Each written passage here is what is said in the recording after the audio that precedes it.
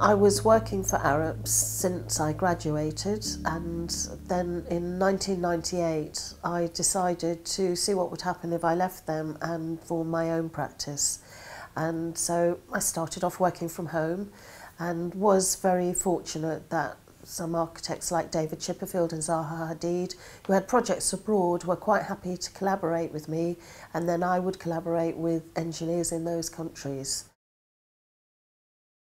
What I really enjoy about my job as a structural engineer is getting to understand what the requirements of the brief are from the client's point of view, what the aspirations of the architect are, what sort of aura the project should have, and trying to work out what are the best structural solutions that satisfy those requirements.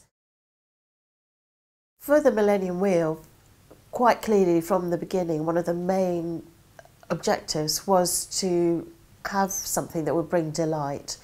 It gave people a chance to see London in a way that ordinary people just couldn't, unless you happen to work in the top of a tall building or fly over the city, you would never see it.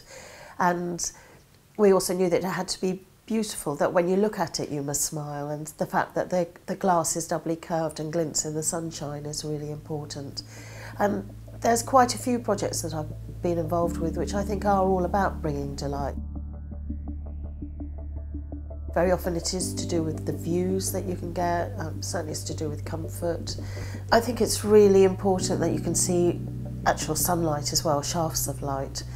And also greenery. It's been shown that if you see some greenery on your way into work, that levels of depression are likely to be lower. All of these kinds of humane aspects, which I think we all know about, is common sense really, but it's great if we keep reminding ourselves of it while we're designing.